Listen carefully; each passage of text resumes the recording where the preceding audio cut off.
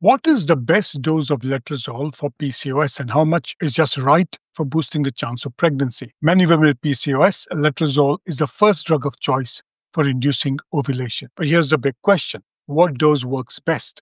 Too little might not be enough, and too much may cause unnecessary side effects and over-response. A recent review of more than 30 high-quality studies with more than 3,600 women aimed to find the answers. The results were clear and hopeful. Taking a medium dose of letrozole 5 mg or 7.5 mg almost double the chance of pregnancy compared to the standard smallest at 2.5 mg.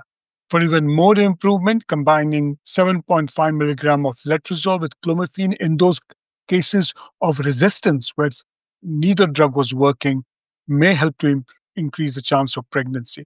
Interestingly, using a very high dose of 20 mg of letrozole did not help become pregnant any more than the medium doses did.